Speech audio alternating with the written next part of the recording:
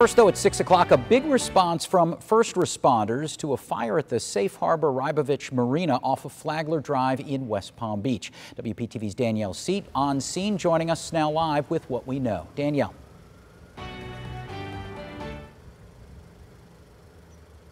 John, we are outside of the property now because we were asked to leave inside, but still behind me you can see several crews and even more inside. Now, before we were asked to leave, we were able to look at what's going on inside. So take a look here. You can see dozens of crews huddled around. It's a part of the dock. I'm told by the West Palm Beach fire crews on scene that there was an electrical conduit fire. That conduit was encased in concrete and foam. Spectators say there was a significant amount of smoke at first.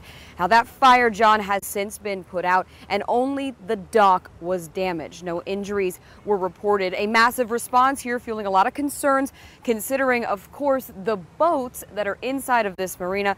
But again, it was only the dock that was damaged. None of the boats were damaged, according to the police department. And the cause of the fire is still under investigation. For now, reporting live in West Palm Beach, I'm Danielle Seat. I'll send it back to you.